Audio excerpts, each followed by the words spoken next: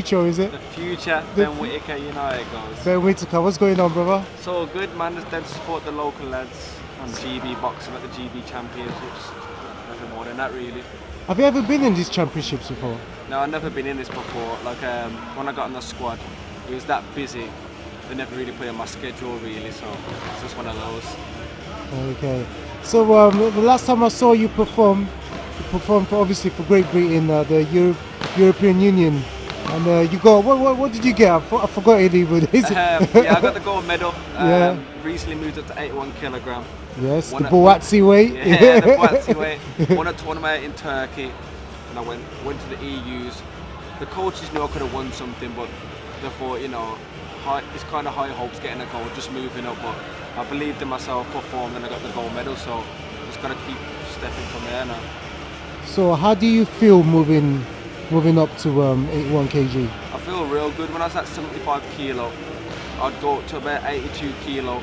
Then the next day I'd have to lose it, get down to 75 kilo. I was a natural 81 anyway, so I'm comfortable at it, and I'm tall enough and big enough for it. So, and I'm fast enough, so it showed in that tournament how fast I am. So I like it. It's my type of weight. So. Have you got your eye on any top 81 kg? There's obviously the Cruz. Do you know about that American guy? What's his name? He's the one who stopped. Khalil. Yeah, like Khalil. Yeah. Yeah. Well, we go over there in January. Okay. So, where in America? Yeah. So. I thought you lot were going Russia or something. No. We're going in January. Go back to Colorado Springs for a training camp. So I'll just rubber stamp my mark over there. You'll know about me after that training camp.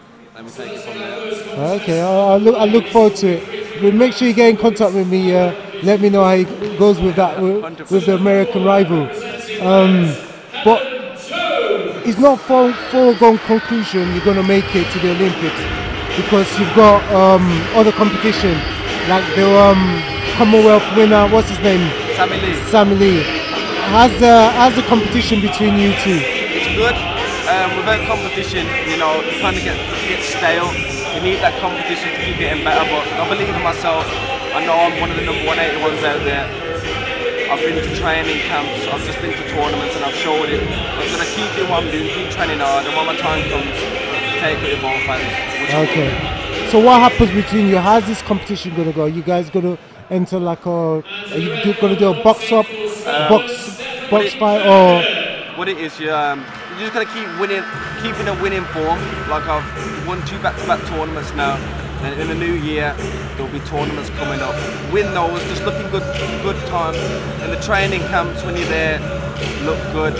And then when you get that, if they say, oh, you've got a qualifier in Turkey, you go in there. There's no beating around the bush. You've got to take it with both hands, because if you don't do well there, they'll send someone else there, and that might be your opportunity gone. So as soon as you get your call up, you've got to take it.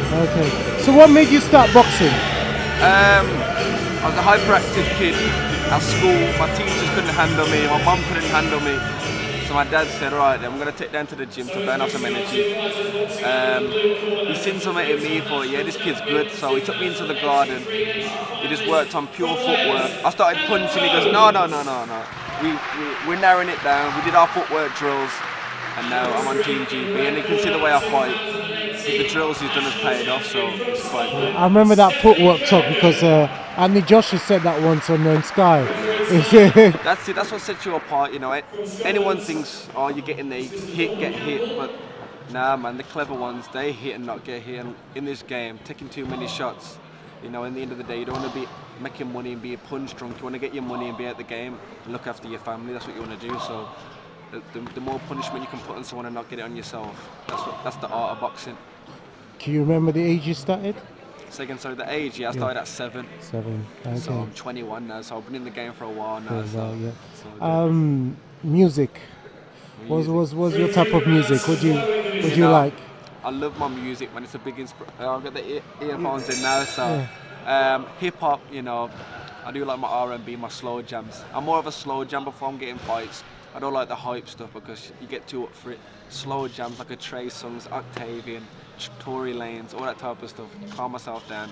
Then when I'm in the ring, it's go time. Start dancing on them. No, it goes. Okay. I see you. Apart from listening to music and boxing, any other hobbies? Truthfully, boxing's been my life since a kid, so I've not really done much. I did love my football. I was always a football type of kid, but my dad just said, plain and simple, you're rubbish. So you're going into boxing. You know what I mean? Use your footwork for boxing instead of football. Man. You know, it wasn't for me. You could play as good as you want, but if your team ain't doing well, you're losing. Whereas a boxer, it's you on you. If you don't perform, you lose. If you perform, you win. So I like that. It's a lonely sport. Yeah. So boxing's away from me. You know, I do love my music, chilling with the lads. I'm down here every Monday to Thursday, so I see them more than my own family now. So boxing's a big part of my life, and it's paying off. So are you the only one in your family? You've got brothers, sisters? I've got an older brother. He's a Royal Marine, so you know, our family's a bit dangerous around the area. Yeah, you know, I see. I got see. some killers in the family, but it's all good. We're all a tight family, disciplined, and my mum and dad are proud of us because we're doing well. Because we could have went down the wrong way, you know what I mean, wrong path. Because our area isn't the best. Yeah. But like, we've got good parents who's like pushed us into the right direction. I mean, the only way I could tell that you're a boxer is because you've got that tracksuit thing. Yeah, so you've got the sharp shape up and that. I mean, who hooked you up there? Shout out Billionaire Barbers, it's on it right. Get the sponsors in there. Yeah. You know, where are the sponsors have you got? Okay, let's go. ABC Cars, ECC, Eat Right. Who else is on there? Let me look at my phone now. I've got to get them all in. I can't get half and half. You know what I mean?